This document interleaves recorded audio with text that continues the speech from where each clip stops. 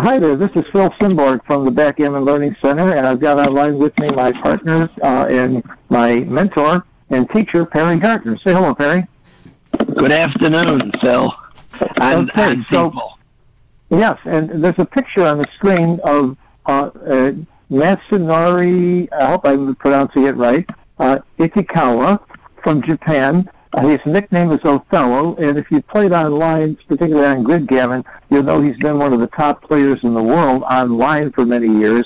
And the reason I say online is because he doesn't travel outside of Japan, but he's well known in Japan as one of the top players. And for the last several years, I think it's been about 12 years or more, he's been giving a quiz. He takes the 10 toughest problems, generally checker play problems that he encounters that he thinks are interesting, and he makes it into a quiz for the Japan Open. And the last 3 years I went to the Japan Open, I missed it this year, and I always took the quiz and always did horrible. And I didn't feel too bad because everybody else did too. I think the winner of the quiz, they had 46 people take the quiz last year, and the winner got only 6 right. This year, the winner got 8 right. Several times Mochi has been the winner, but lately he's been running the tournament there, so he hasn't been competing, or I'm certain he would either be the winner or close to it. But it turns out that the winner every year is one of the very better players from Japan or elsewhere. The first couple of years they gave it, Hugh Scanius was the winner. So it's a really great, tough quiz. And one of the other things that's so wonderful about the quiz is that the answers aren't tricky. These aren't trick questions. These are common kind of problems that you might see often. And the answer is clearly better, the best play is clearly better than the rest. So when I first took the quiz myself, I got a copy of it, and I take it every year. And when I saw how badly I did, I really was miffed at myself. And not only that, but after I saw the answer, I wasn't always sure how to get to the answer. So I immediately do what I always do when I'm in trouble, is I call Perry. And first I blame him for not being a good enough teacher, or else I would have done better. And then I asked him to help me, but Perry made a great suggestion. We've got a lot of students. We've had over 300 or 400 students over the years. We've got 20 teachers at the Backgammon Learning Center. We've got a lot of people that would be interested in hearing why these plays are right and taking this quiz.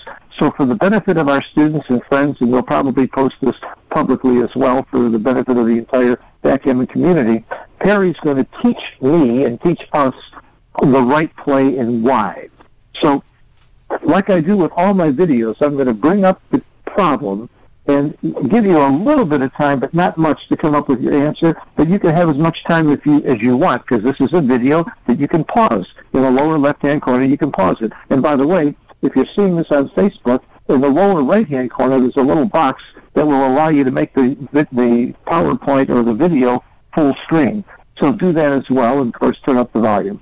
And again, at the end of the video, if you have any questions, you can email me at pjsimborg@gmail.com, and I'll see that you get a good answer, and we'll follow up. Now, we might not get through all 10 in this first video. We might have to do this in 2 parts, so bear with us if that's the case. So, Perry, anything to add before we start? No, that's fine, Phil. I might add just one minor point which you hit upon, and that is what's very impressive about this quiz is the difference in equity between the right play and the second play. Each one of these plays, the difference is very, very big. And that's really one great reason why this is such a tough quiz, a good quiz.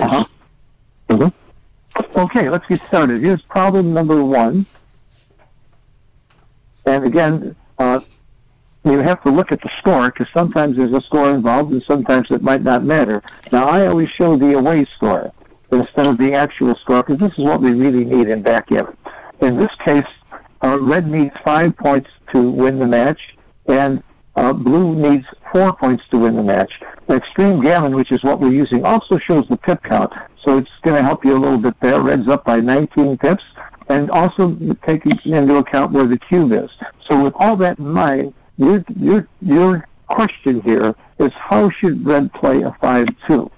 Again, pause it if you need more time, but for the sake of keeping the video shorter, we're not going to pause too long, and Perry's going to get right into the explanation.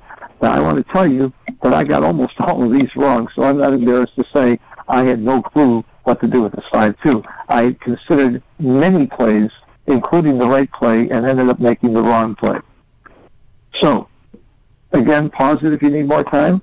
I assume you've come up with your play by now. Terry, do you want me to show the answer? Yes. Okay. So the answer I have in the second one, and the answer is, and I put it in the post, and no need to roll them out because it's clearly right. The answer is the play that's shown, which is 13-11-8-3. If you made that play, give yourself a point. And again, if you can get 6 or 8 points, you would probably be the winner of this quiz. So, Terry, why is this the best play compared to this play, for example? Well, to begin with, as you always point out, when you look at a problem, the first thing you want to do is look at the score and look at the gammon value.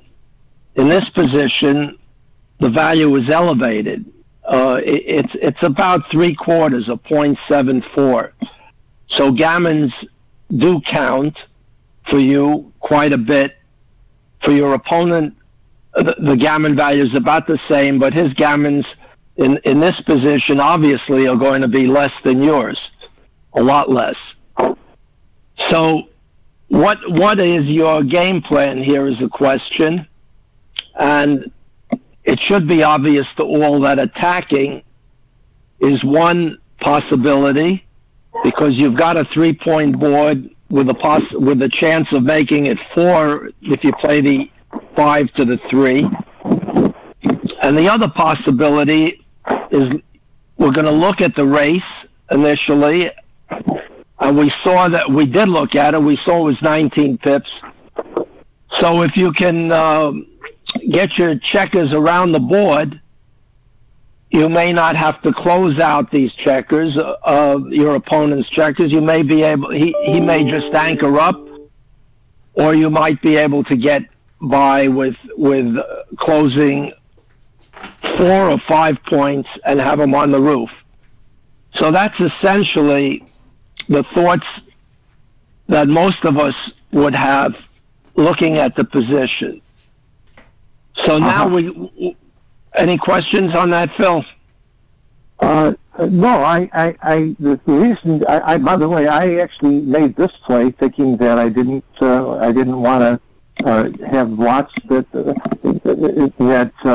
give him the double shot. That's what scared me about the right play. Let me show you the final. By the way, you click on final. I wanna, the problem I have with this is it leaves at least twice as many numbers to hit.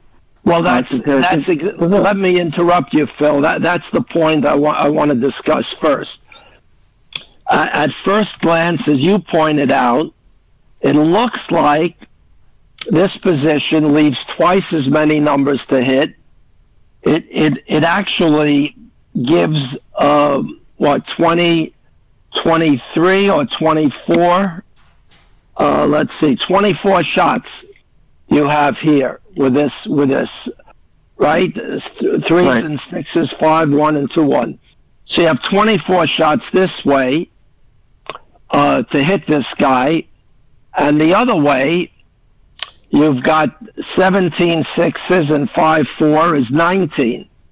So is there a justification for leaving 5 more shots?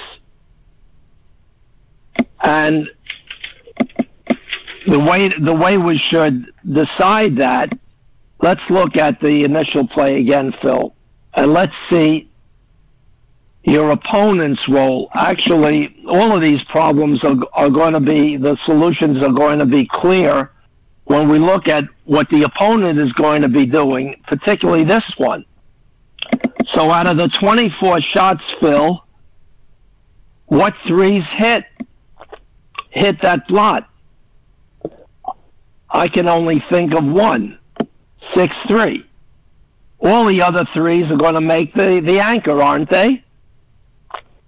So yeah, we can deduct from the 24 those 10 3s that make the anchor, and that's one of the features of this play, the duplication of the 3s. That's the key feature that you need to see over the board. the threes that hit and the threes that make the point, those are duplicated, and your opponent is certainly going to make that point, except when he rolls a 6-3, or actually even double threes he's going to make it, because he's going to make an innerboard point and hold on to that 20 point. So that reduces those hits, right, from 24 to 14. And let's take a look, actually, another play of another roll that doesn't hit. Can you name it, Phil? That could hit. Can I name it? Let's see. Well, we've talked about the 3, so it has to be a 6 something. Exactly. What 6 what? 6-2 would make the bar point, but I still think he would rather hit than make his bar point. Well, Phil, here's what we should do then. Actually, 6-6-2. Actually, let's look at the dice distribution here. Oh, here I can do this. I can make the move. Let's make the move and then look at dice distribution. Yeah, right. It's easier to do it that way. Right. So right. Let's make this move, and now put blue on roll, and then look at how blue plays, what rolls blue has that he could roll. Well, actually, you can see how he plays the 6-2 by hitting the button. Okay. So I'll hit plus to begin with.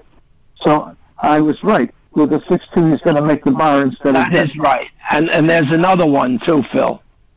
Let's see. A 6-5, he'll make this point, I think. Let's see. 6-5, he'll make that. He'll make the 9 point. Yes, that's right. Okay, so now we take away 4 more rolls that I thought were going to hit. Exactly. You take away 4 more that are going to hit, and the ones that make the 3 point or the 5-2, mainly there are more 3s. Those are going to be primed by your 11 point. So you can see the strength of your play after your opponent's rolls, his good rolls, so-called good rolls, right? Mm-hmm. Yeah, and of course, when he doesn't hit, I've got a much stronger game this way than the other way, because I've got the inferior point made. Exactly. When he doesn't hit, your game is so much stronger. That's the whole point of this, of why you would leave these 24 so-called phantom 24 shots. Okay. Well, if we stop the video in the lesson right now, I've already learned a tremendously valuable lesson I hope everybody else watching has. When you're counting shots, it's not enough to just count the raw shots. You have to look at duplication, and you have to see is he really going to hit with those numbers. Right. It's an incredible lesson that I should know. And well, let's look at. I have an excuse. I've only been playing 50 years, so let's spend another moment and compare that to the other play. I mean. Okay. I'm going to go back to the original. I hit Control-C, Control-V, and now I can make the other play that we're talking about? Right. Your play. It's my play? Okay. Now, in this play, actually, instead of just giving him good 3s, you're giving him a good 6, too. A lot of good 6s. And then, if he hits you with a 6, you've got very little going. You've got 3 guys back and very little going against his blot on your 2 point. And there are actually there are 19 of those shots, and of those 19, I don't think all of them hit either, but most of them do. For what I don't think hits, again, is the same 3, well, a 6-3, right? That doesn't hit. But all the other 6s hit. So, again... Well, I don't know. Let's see how you play a 6-3. You're right. You make the outside point. Right. He can't afford Exactly. He can't afford to be in a hitting game when he's so outboarded like this. Exactly. Uh-huh. Exactly. But all the other sixes hit, and again, you're not priming him at all. You're letting him get away. You're giving him a lot more numbers than you did before that are good. Uh-huh. Uh-huh. And by the way, when you do get hit here, at least you've got no blot in your inner board and a 4-point board. So if you come in and hit back, you got a big game. Well, that's the strategy of playing an attacking game here. The 4-point board gives you an opportunity to attack later, and also makes it more difficult for him to avoid taking risks.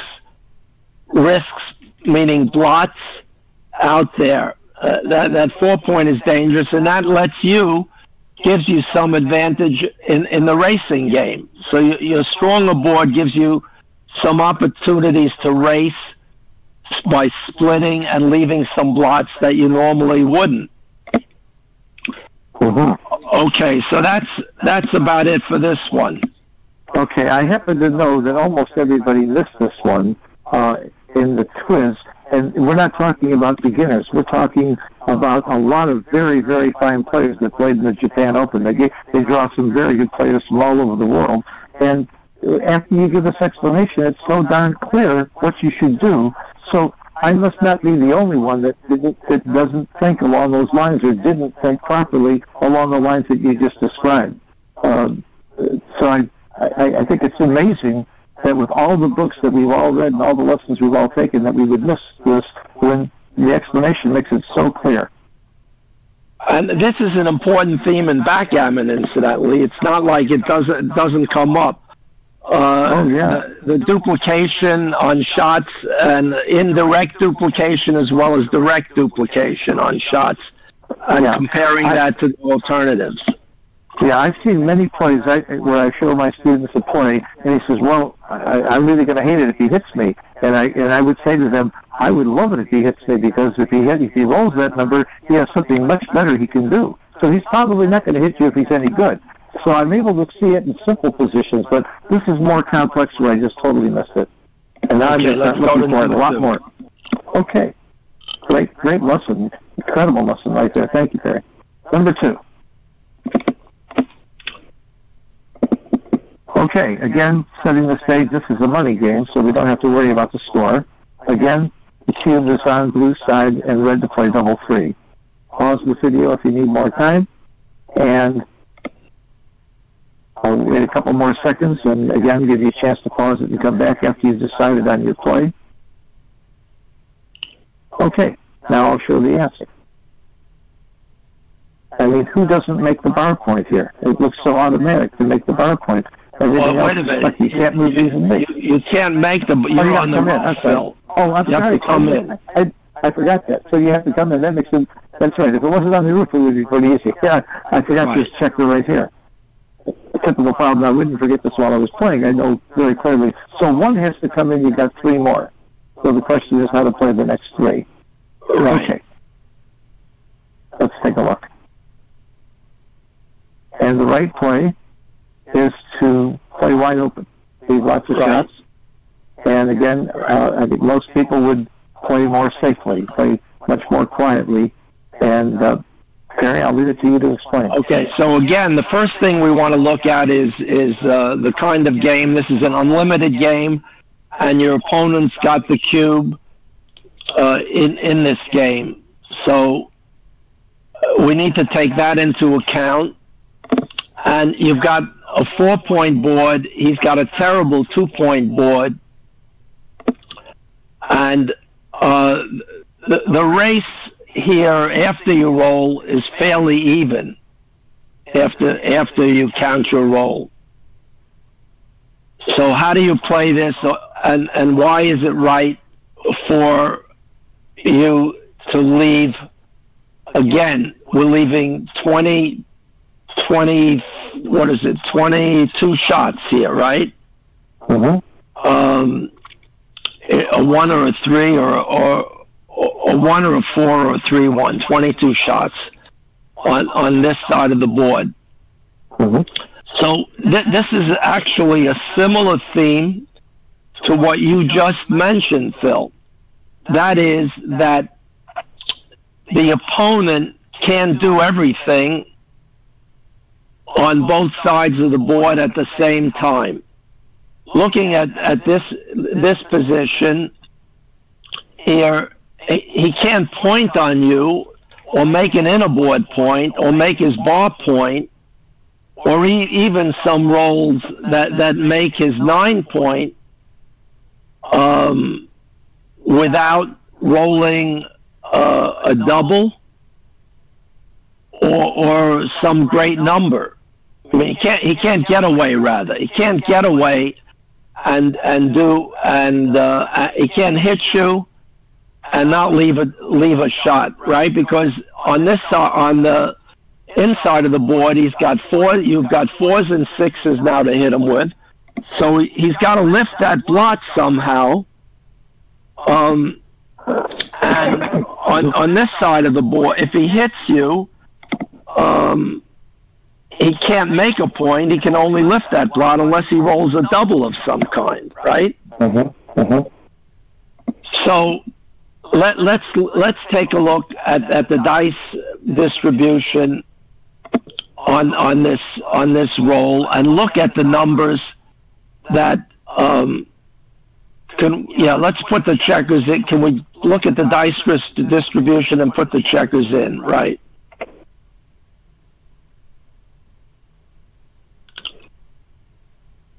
I want to see the rolls, actually, the detailed rolls. Oh, okay. I'm sorry. First roll. Right, the first roll and on 4-ply. But the first, you didn't put it on details. Oh, I see what you're saying. Yep. Okay. And can you move that screen just so to the left so we can see the board? That's as far as I can. Well, I can't. Okay, I can't move it anymore. Now we can see those. Okay. We can see most of them over there. Okay. Well, look what happens. Look at his very bad numbers here. In this position, what we're going to do is we're going to compare the two positions, right? And in both positions, and I'll tell you what, Phil. In the other position, I don't know if your audience remembers how it ends up. I think we should go back and take a look at it so everyone can appreciate the difference when we look at this position. The other position looks like this. Right. What's happened here is that you're leaving 11 aces, right, and 7s, 5-2 and 4-3. Yes. Which is how many? 15. 15. But if you play them all that way, you're gonna leave a ton of returns on the 9 point, right? So again, here the question is, what is Blue going to do? Is Blue may very well need to stay on some of these rolls because he's got a hit out there. Yeah. And you're totally ignoring the numbers that hit and point here because that's available to either play. Exactly. Now the point is this: when he makes it, let's say he makes an inner board point on your head or not on your head. So what I'm saying is we're going to take a look at the expanse of his numbers, the range of his numbers. One thing that he can do is make an inner board point on either play. The other thing he can do is hit on the outside on either play. And the third thing he can do is get away. So the first thing we're going to do is let's compare what happens to the numbers that don't get away. Now, in other words, the numbers that leave this guy here, where he makes an inner-board point, or he hits with the he might hit with the ace, and then with a 3 proceed to make the 9 point instead of. Well, let's go to the other play, because on this play he's going to make the 5 point. Let's look at the other play, because that's interesting. All right, let's take a look. Let me try something real quick first that I like to do. I look at the 2 plays and I highlight them both, and I right-click and hit dice distribution. And now I can see both dice distributions side by side for his next roll and how it hurts us. Well, let's put 4 ply on if you want to look at it that way. Should do it with both, though. Takes a little time. You're right, 1 ply doesn't. This is 2 ply it starts with, and it isn't that accurate.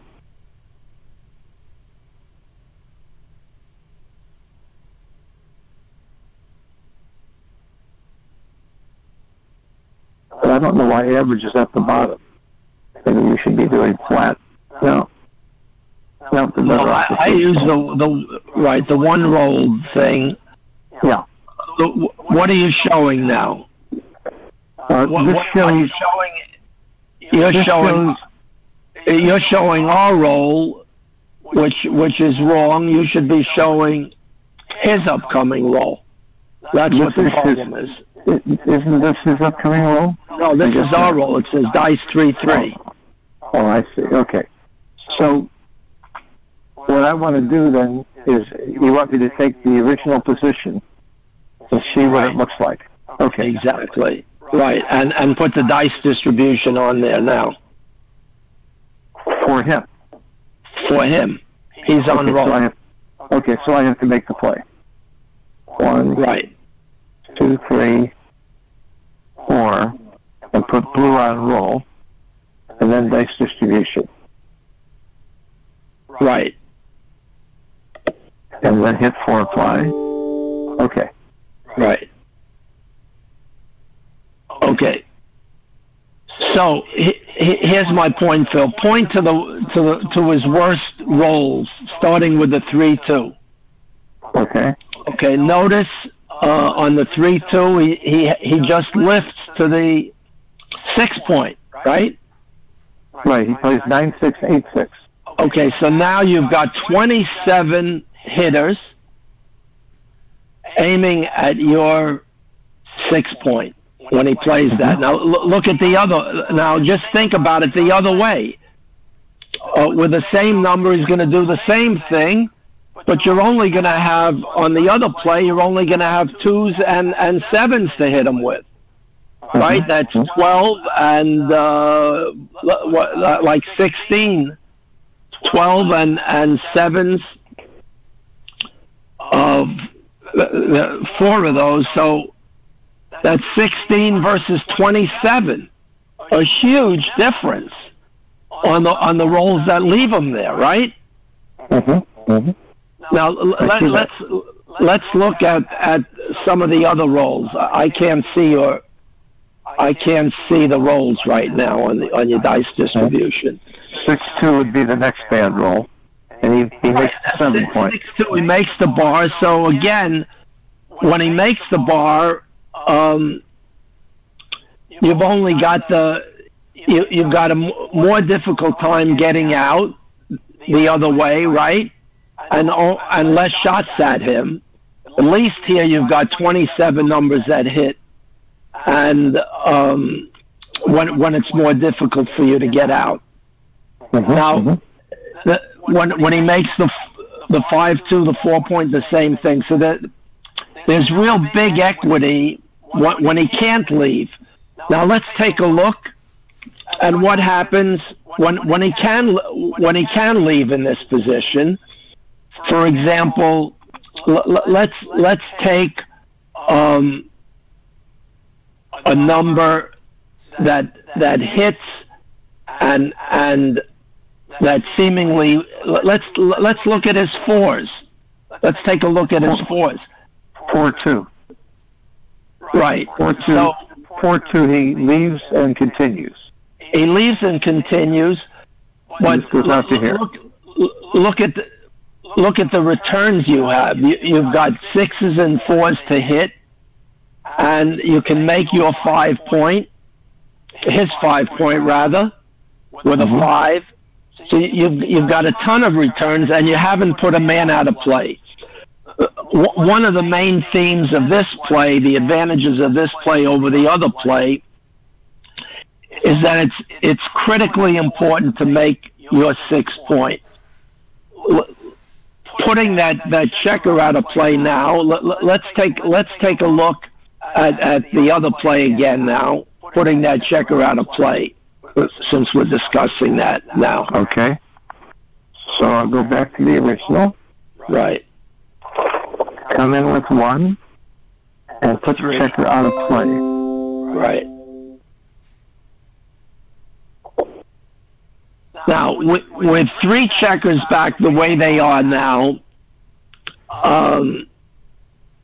away from the action, and the way your checkers are configured, even if you don't get hit on the mid right now, what's going to happen on the next roll? It's going to be more difficult for you to make that 6 point, right? The way you don't have distribution, good distribution.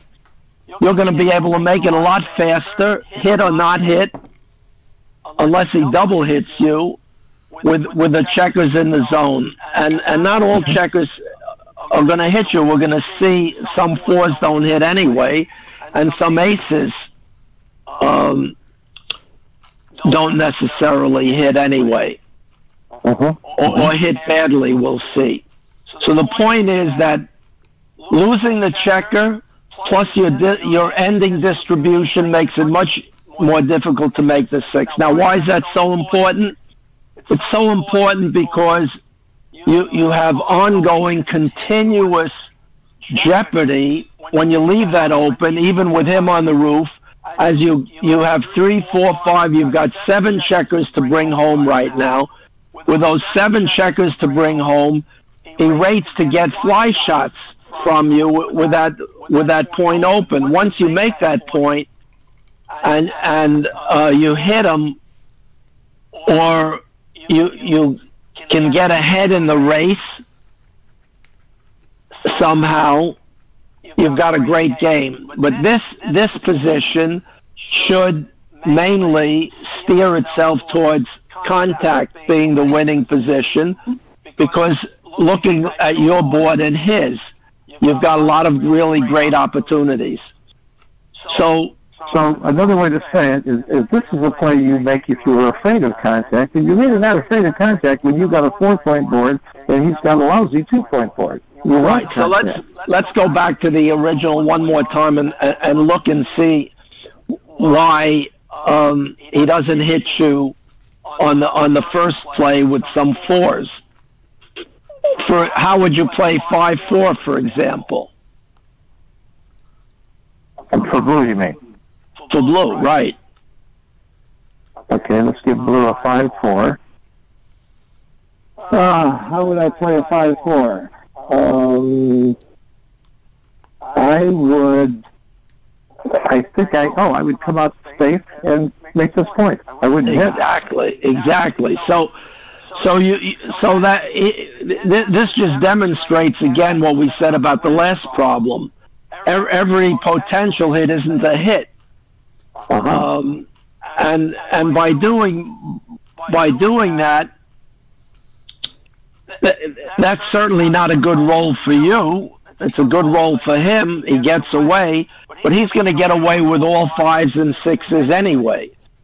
So you can't avoid those, but at least here, what you've done is you've created an opportunity with 4 checkers to make your 6-point faster, and you still you've got a 9 to hit him with, and you're not out of the race.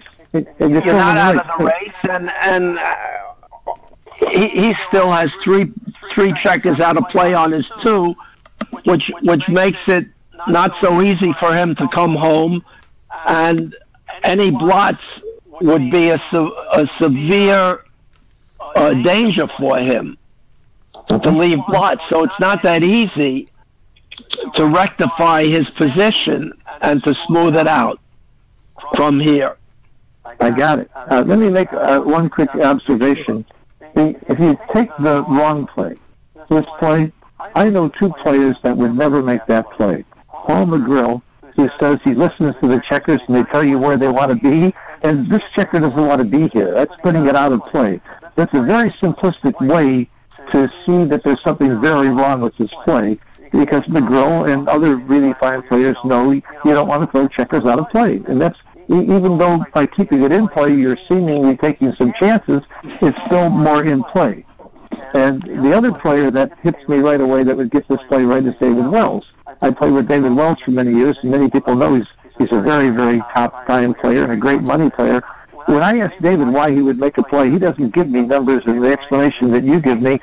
He thinks about all those things, but basically he says, it doesn't look pretty. I don't make plays that don't look pretty. I try to keep the board looking pretty. So basically what he and McGrill are saying and what you're saying is play pure backgammon, keep the checkers in play and put them to good use. Even if there's some risk involved, you're better off than every time you throw a checker out of play. That's a real flag. Now sometimes you have to, but this is a red flag that this play has real problems. Let's just take. I want to emphasize another point I made, but I'd like to emphasize it by looking at the other play again. Okay.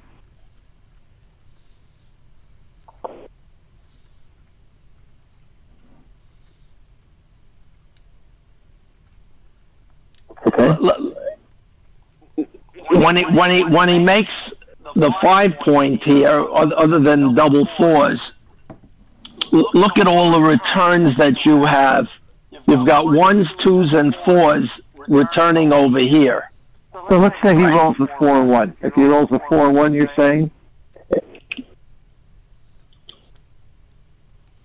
he makes the 5 point, or he makes the 4 point? Well, he can't. This is an illegal play. What you just. If he rolled a 4-1, he would make that play. If he made a 4, let's take a look at the dice distribution. Okay. Let's see. He plays a 4-1. He makes the 5 point, just like I said. Okay. So when he makes the 5 point, let's look at the returns that you have. Okay. You can come in with 1s, 3s, and 4s. You can hit with 1s, 2s, and 4s. So you've got about 10 return shots off the top of my head. Right. I think you have 14 return shots, but you have a lot more return shots than if you just had 2s. Right? Yeah. A lot. By the way, you're right. You're right. It is closer to 14 return shots. You're right. Right. So the returns when the guy makes a great play, and I mean, you have a lot more returns this way, a lot more. Mm-hmm. Yeah. So that's the point I wanted to make. Even on a great number, like the 4-1, you've got all of these returns. And he's one other number that really interested me is how he would play double aces. Take a look at that. How would you play double aces here? Oh boy. Well, put this checker back in there. Put the checker on the roof back in there. Oh yeah, right. Okay. Everybody says it's best to make the 5 point, but hitting 2 here is exciting also. So if we make the 5 point, again we've got those 14 return shots, so I don't like that. If you hit on the 18 and you safety, that's fairly ugly, and there's there's still ones and threes to hit back here. If you hit twice, there's only 11 numbers, and you got a big game if he doesn't hit you. So I'm tempted to hit twice, so let me take a look at it. If I play one here,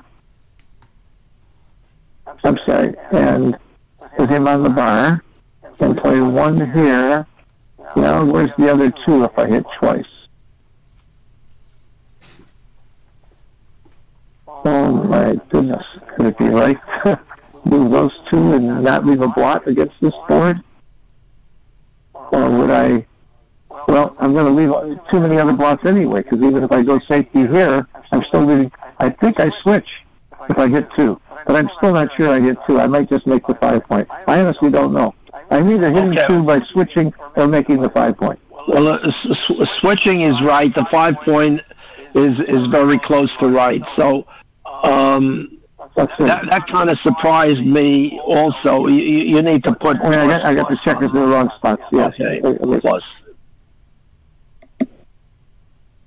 Okay, so I had the top two plays. I wasn't sure which was right. You had the top two, but that points out how strong your board is and how he wants to avoid getting hit at almost any cost. Oh, looks like the second play that's close is hitting and making the bar point. Oh yeah, hitting and making the bar point. Right. Yeah, only leaving ones and threes. Only leaving ones and threes, which are both duplicated, to get hit back. Right. That's right. Yeah. That was really interesting. Right. Yeah.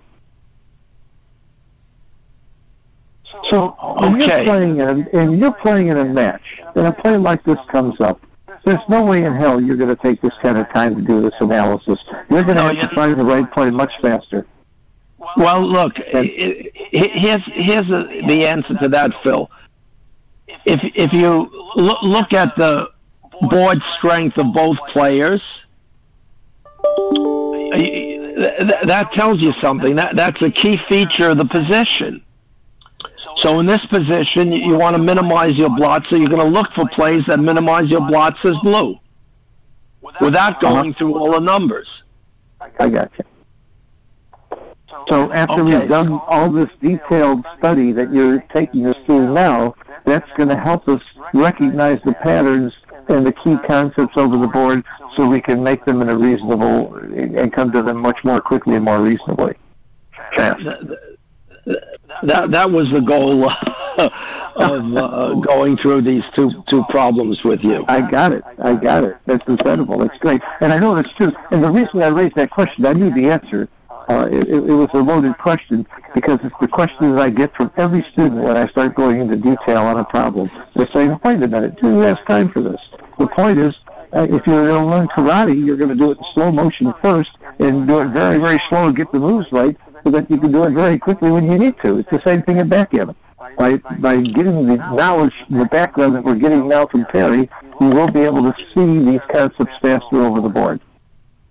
Okay, let's go to number 3. Okay.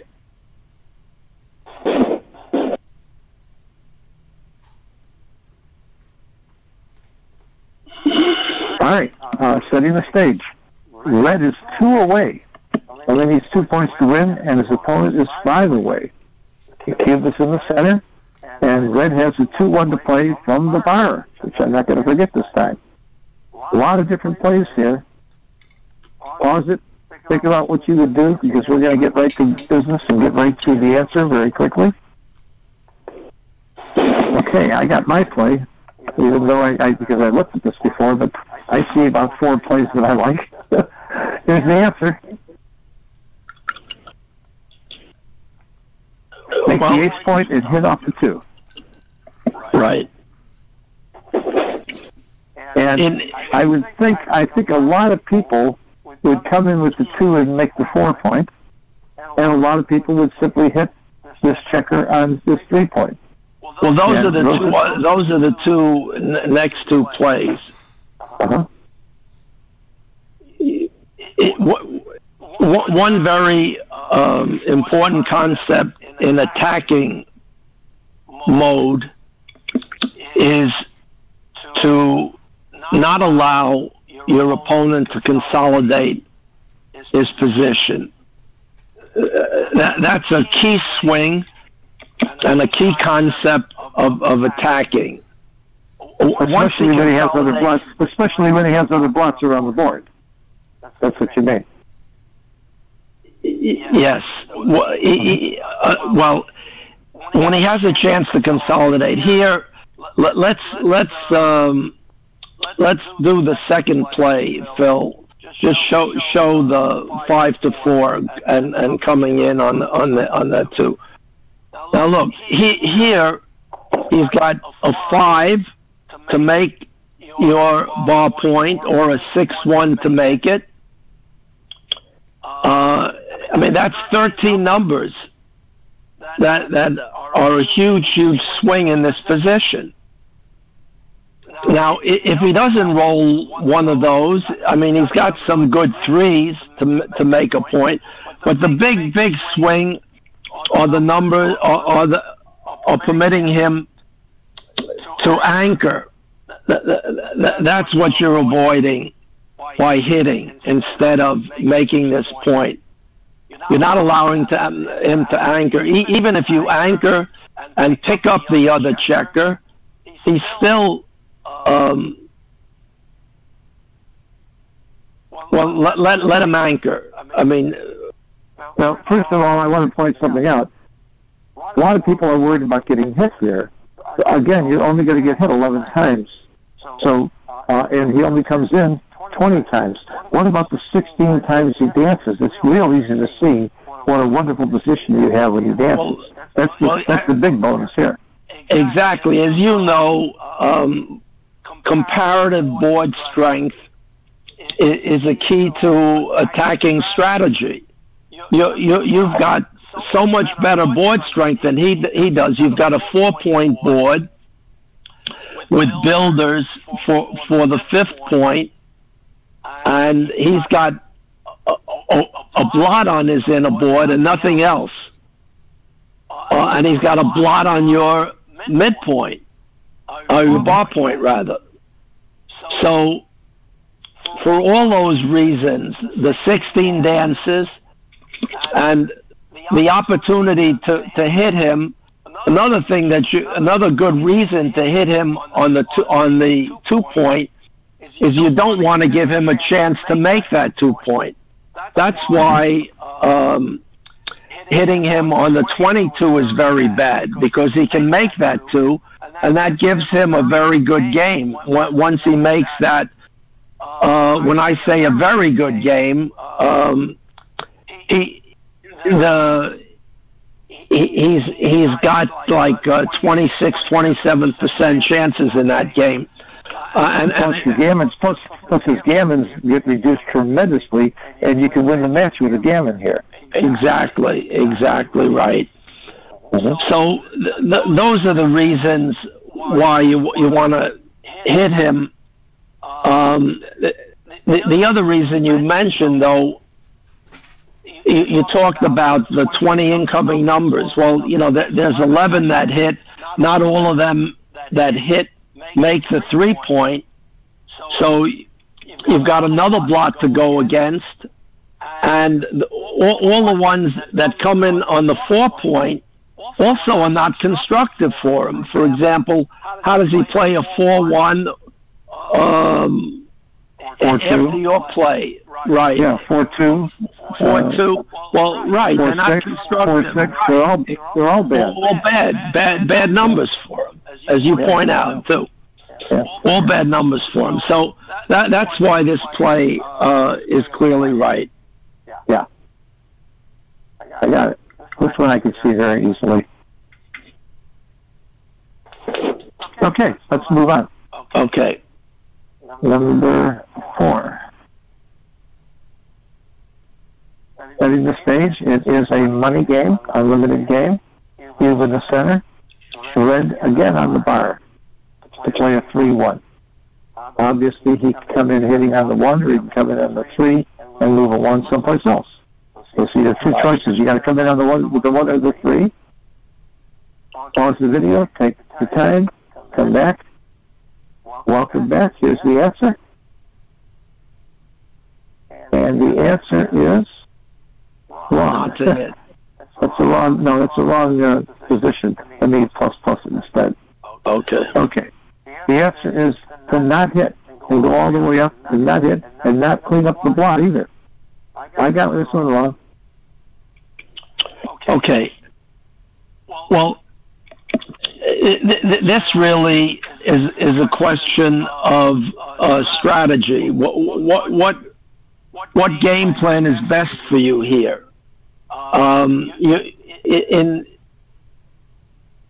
In one variation, you're certainly trying to prime them, and you're trying to hold this checker back on the 20. You're trying to prime that checker on the 20. So by however you end up, either way, whether you hit or not, that's a goal. Now, if you hit, you want to try to contain both checkers. That's your goal. If you hit, if you don't hit, how does that help you? How does that help you? Period. By not hitting. After all, you're 45 pips back in the race.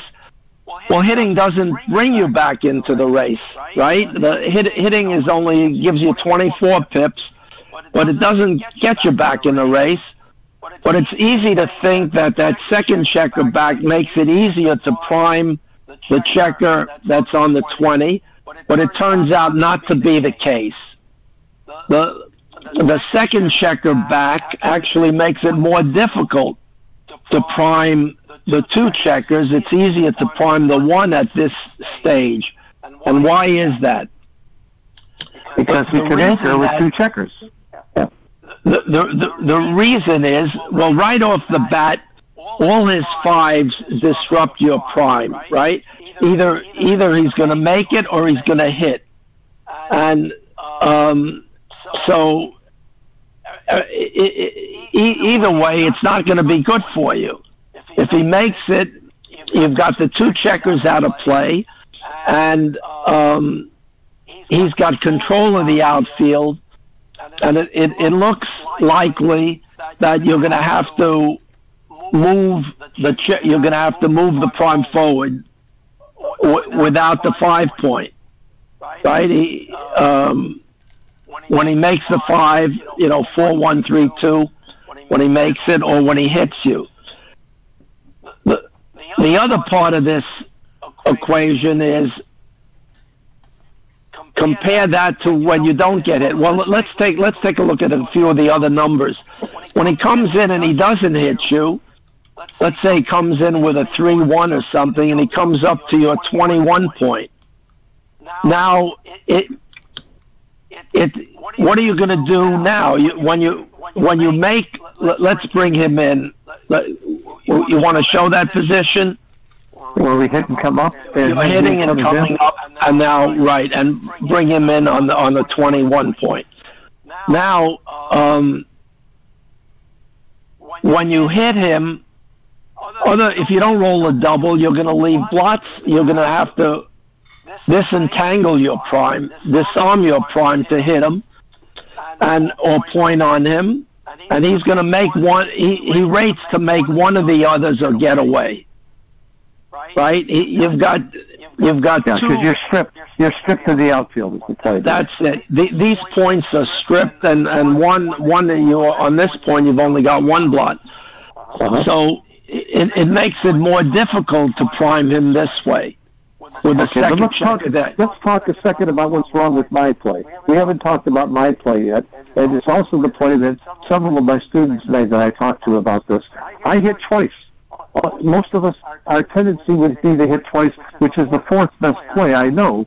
But hitting twice looks like it prevents a lot of the things you're talking about. Why is this so bad? Let me show you what it looks like. Let's take a look at let's take a look at this play.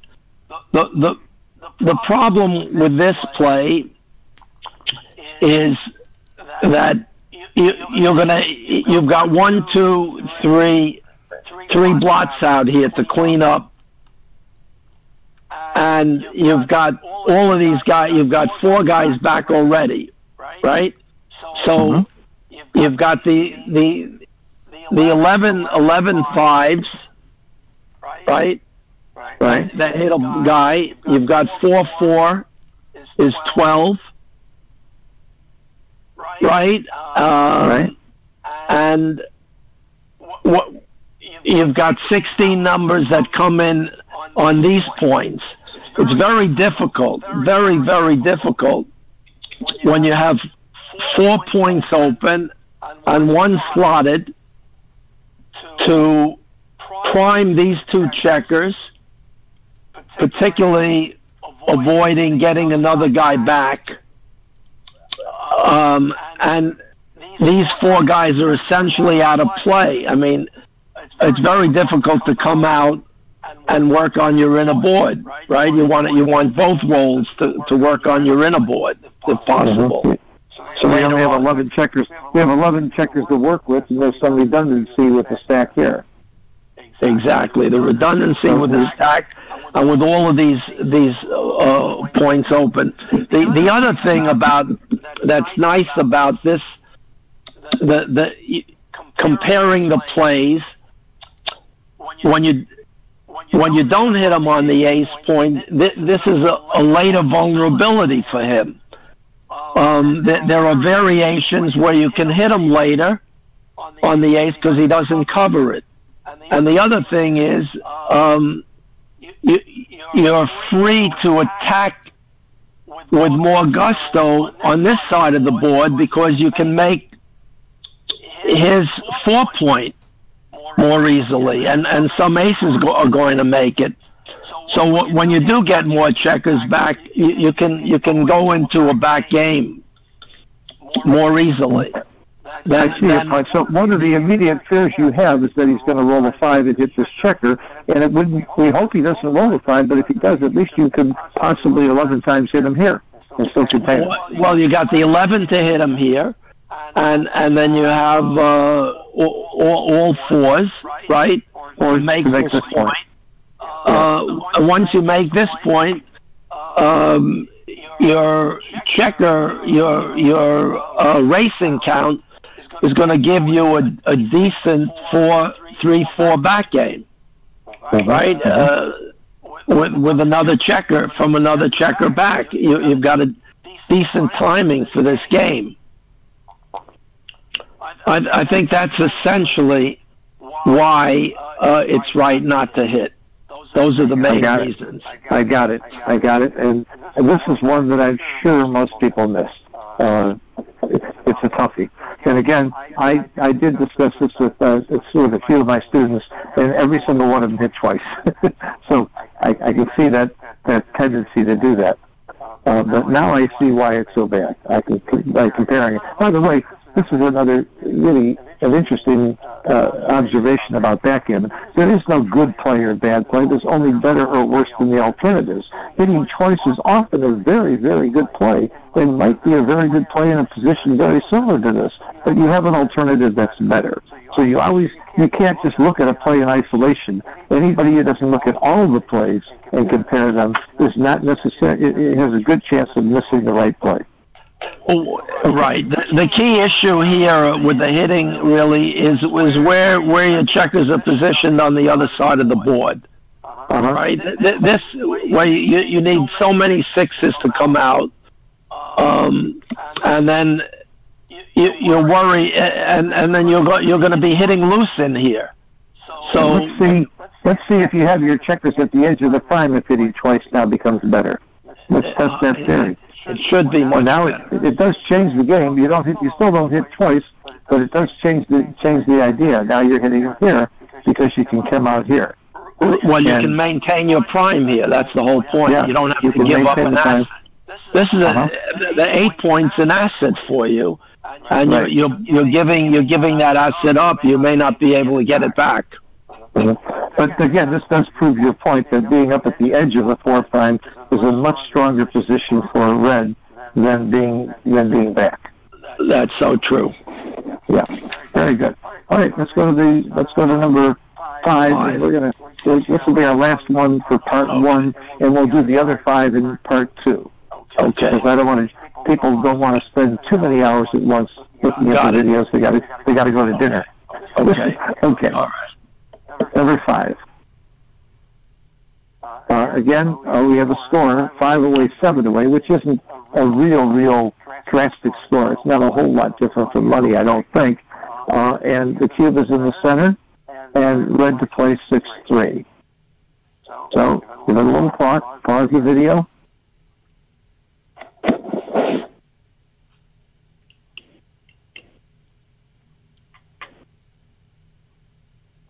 Okay, we're going to go right to the answer. Again, pause the video if you don't want to see it yet. The right play is to come out part way and stop, and I'm willing to bet that the majority of the players either play this play and go all the way, or play this play and get perfectly safe. Again, obviously what's wrong with this play is the McGrill theory about putting the checkers where they want to be and putting them out of play.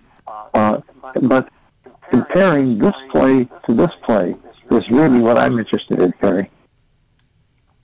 Well, at least you got the 6 right when you do this. The point here is that it's very difficult. It's very difficult to get this other checker home. And here, when you don't get hit, look at the numbers that don't hit you. I mean, some of the numbers are going to point on you, and you got some returns. Remember, you're going to have some returns now, some 4s that hit this guy. And if you get pointed on and he uses these builders, you've got some returns on the inside.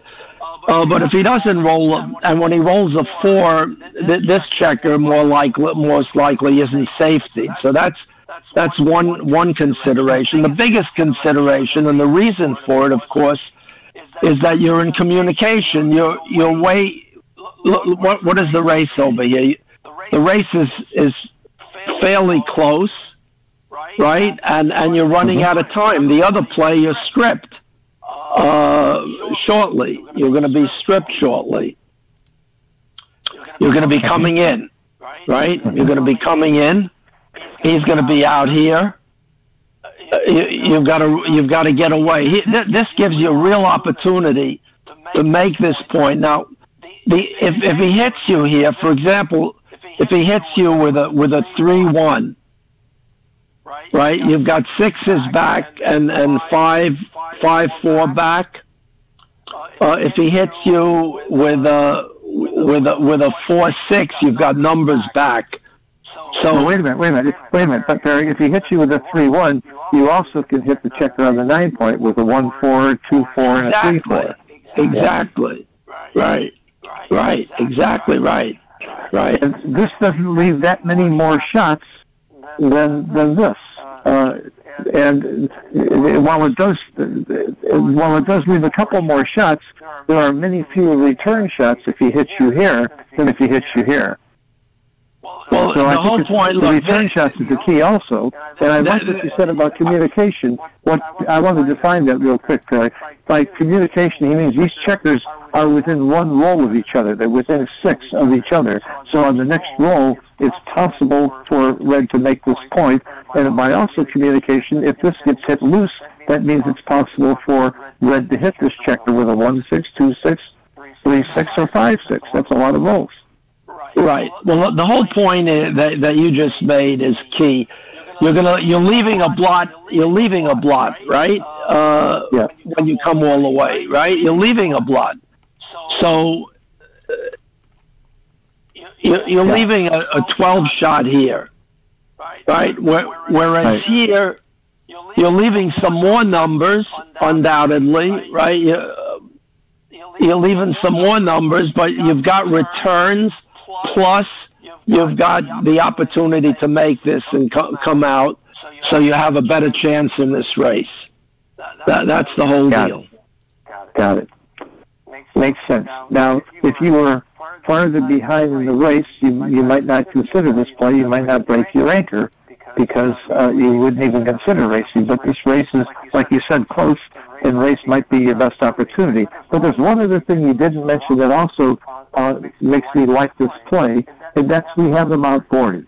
So that if we do get into a hitting exchange, I like having 4 interboard points when my opponent has 2. That tells me I shouldn't be as afraid of contact as you would be if you made the chicken play, where you're more afraid of contact.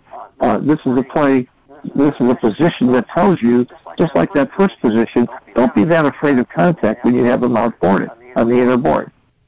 You couldn't be more right, Phil. That's an absolutely key component of this position. The strength of your board. That you need to use that strength of your board earlier rather than later, because later his board is going to be stronger, more than likely. I want to end this session with my favorite saying: "You don't know what you don't know."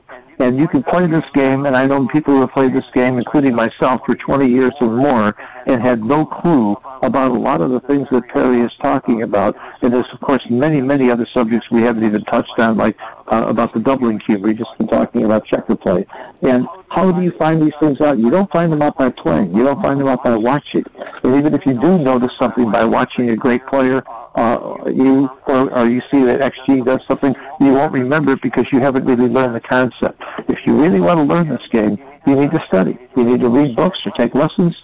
And by the way, we're strong believers in giving lessons because we do that for a living. And we have we have 20 of the best teachers in the world. So check us out at www.thebackgammonlearningcenter.com or backgammonlearningcenter.com, and you'll see the incredible teachers that we have, and look at our testimonials, and you'll see how many people have learned. Just about everything I've learned from Perry and Stick and John and Paul McGrill and many of our other teachers, and I'm passing it on, and a few things of my own. But this is how you learn. This is how you learn what you don't know and how to apply it over the board. We will have a part 2 in the near future, or by the time you see this posted, you probably will see part 2 posted as well, and we'll do the last 5 problems. And by the way, the last 5 problems will go faster because they are simpler, and we've already covered a lot of the issues that Perry's going to refer to in the next 5. Perry, thank you very, very much for this lesson, and I will see you very shortly when we do the next 5. I enjoyed it. Thank you, Phil.